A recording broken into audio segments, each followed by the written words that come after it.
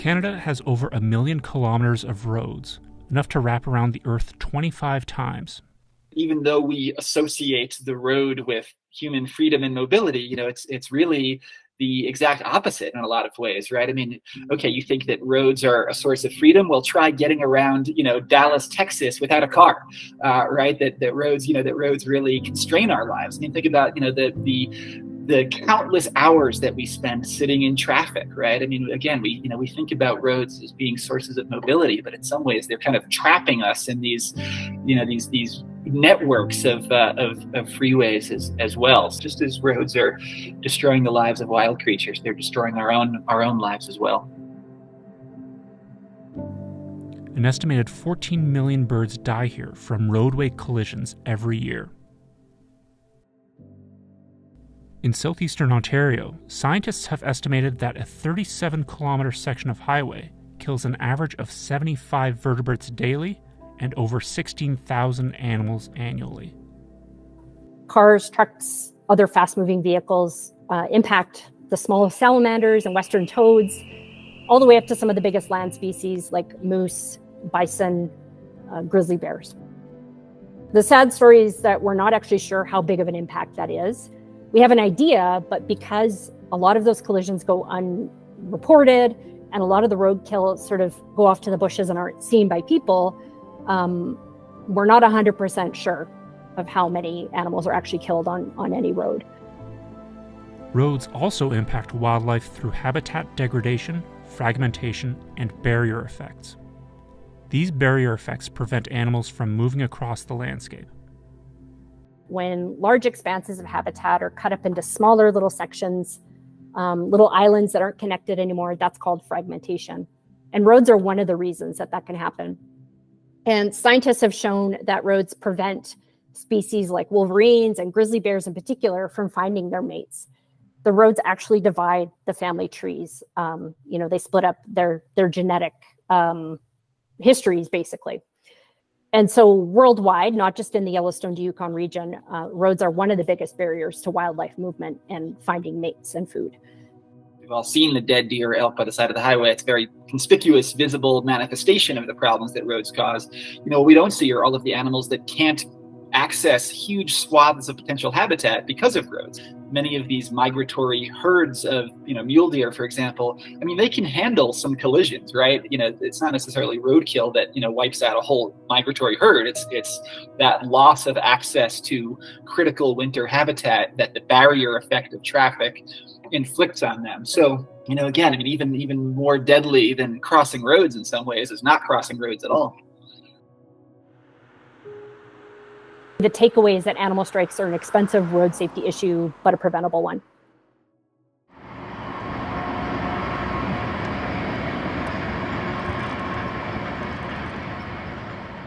Animals also experience habitat degradation due to rail tracks. Trains can even introduce exotic species, which can in turn threaten native populations. Tracks constitute an attractive area to large mammals looking for food. For example, bears feed on carcasses of run-over animals or eat plants growing on the railway verges. Roads generally, aside from the highway, bears move down them as travel corridors, and they do the same on the railway. They move down the railway as a travel corridor. There's also ungulates like elk and deer that have been killed along the railway as well, so the bears will feed on them, and then as a consequence, the bears get hit as well, so it's kind of this cycle. There's also grain on the railway in some pieces that hasn't been that closely looked at in our area, but it has in Banff, where there's a lot more grain spillage and definitely attracts ungulates. You can walk onto the rail anywhere here though, and you can find little bits of grain almost along the whole stretch of the railway. The collisions on the railway tend to happen at night, and usually in areas where the railway is sort of pinched against a river or somewhere where the bear would kind of get freaked out that the train's coming and start running down the rail and feel like it can't get off the railway, and then the train just sort of overtakes the bear.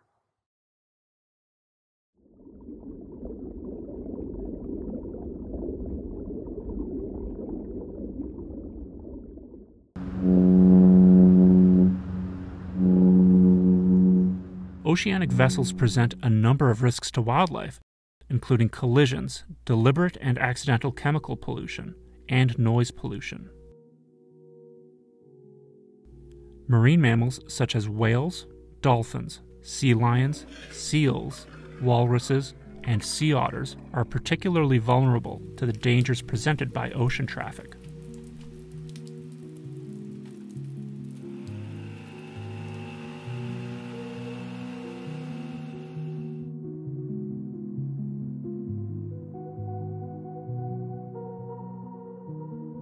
So there's a literal collision in the overlap between vessel traffic and the whales, but there's also the impacts of noise. So this is very well understood with the endangered southern resident killer whales, that on top of all the other stresses they're experiencing, prey shortage, contaminants in their bodies, that the noise is cumulative on top of that. Yeah, the stresses from that are going to exacerbate other problems. The marine mammals are living in a world of sound. The ocean is a sound trap.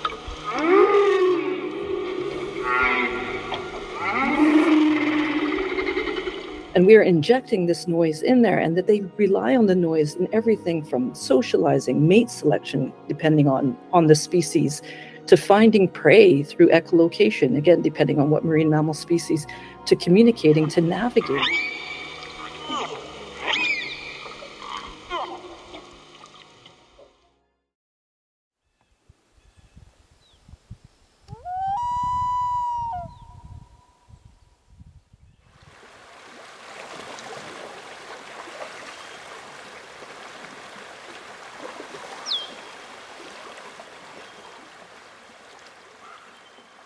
Freshwater biodiversity and freshwater species are showing some of the steepest declines amongst any other biodiversity.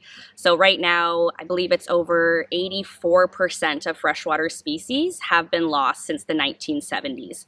This is more than both terrestrial and marine species, and it doesn't get talked about too often. One of the major causes of habitat and wildlife endangerment in Canadian waterways comes in the form of boating. Boats used for transportation, movement of goods, and leisure cause significant dangers to wildlife and affect the quality of water. The depth disturbance of wake boats is also very extreme. Anywhere from 6 to 8 meters below the surface of the water is getting stirred up by that wake boat. When we take salmon-bearing streams and rivers into account, many of them which do have wake boat use on them, these rivers are typically less than 600 meters across and less than 6 meters deep. So in those areas that provide habitat to a lot of critical species such as salmon, which of course have numerous cultural values and economic values, it's a huge impact.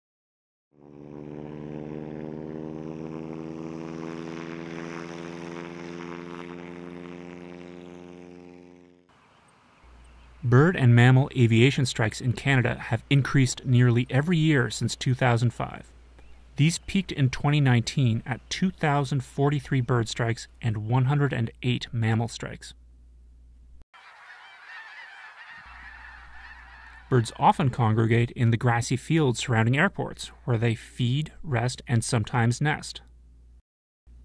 Other species, such as moose, deer, coyotes, rabbits, bats, and frogs, are also susceptible to aviation collisions in Canada. Although high fencing is common surrounding major airports, smaller airfields may not have the resources to fully enclose runways. Float and bush planes are common in the rural regions of Canada. They often take off on land in remote areas where few to no measures are available to protect wildlife and the aircraft. Although they account for a relatively small percentage of Canadian aircraft, float and bush planes travel to areas of the country with the greatest concentrations of wildlife.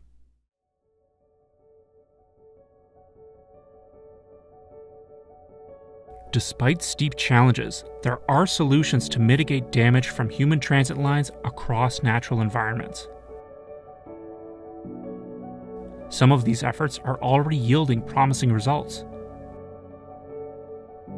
Given that 90% of all lake biodiversity depends on the foreshore at either one or all life stages, promoting protection of these shorelines and foreshores around Canadian lakes has never been more important than it is today. Protecting lakes within this country can't fall on just one organization or government or individual. It has to be all hands on deck if we're going to save these incredible ecosystems now and into the future. And it is the responsibility of each and every one of us as a resident within this country to act as a local lake steward and be active within our environment. To mitigate the dangers to wildlife posed by marine vessels, speeds can be regulated, particularly in areas with higher populations of threatened species. Acoustic and thermal sensors can alert vessels to the presence of whales. Shipping routes can be plotted to avoid areas frequented by marine mammals and threatened species. Education for vessel operators can improve awareness of the risks of ship strikes.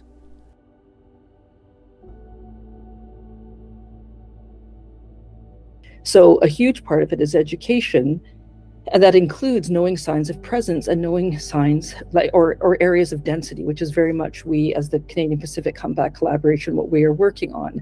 So there is absolutely, in terms of education, much more that can be done in understanding why there is such a strong risk of collision.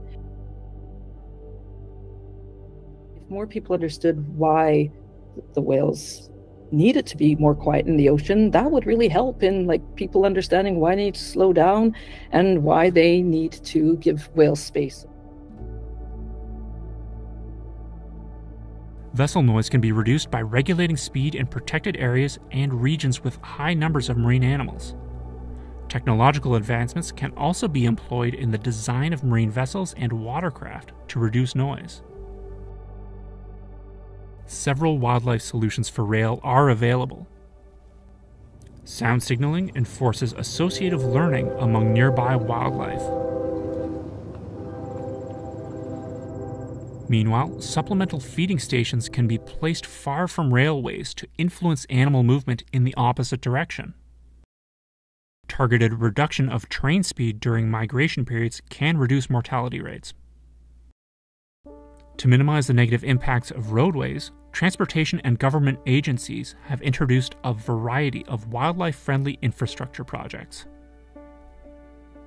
It's a lot easier to mitigate a road if by avoiding building it. We know there's not going to be an impact if we just don't build it. So, yeah, I think maybe the general public voicing their concerns for creating more roads, and maybe we need to have a little bit more of a broad scale planning to reduce our reliance on roads and try to increase more public transit and things like that. And where we do have roads that are running through sensitive habitat, then we should be, having formal budgets for mitigating these things. So the vast majority of wildlife vehicle collisions can be prevented with safe driving. So if you're driving, reduce your speed. Speed increases stopping distance. It decreases your ability to react in a timely manner. So if wildlife jumps out on the road and you're going super fast, you don't really have a lot of time to figure out how you're going to deal with that situation. So reducing your speed, driving defensively, scanning the roadsides for wildlife at all times, just always making sure that when you're driving, you're actively watching the roads for wildlife. The good news about wildlife crossing structures is that they work. Once more, in Western Canada, research has shown that animals not only use the overpasses, but in some cases, as with bears, they've even demonstrated a genetic exchange across a major highway. What that means is that animals are moving across the highway, using the crossing structures, and breeding with individuals on either side of the roadway, allowing for a continuous exchange of genetic information. For my research, I completed an inventory and found 120 wildlife overpasses across the globe. For me, it was amazing and really inspiring to see over 120 examples of transportation professionals and different agencies coming together to build these structures, explicitly for the use of animals.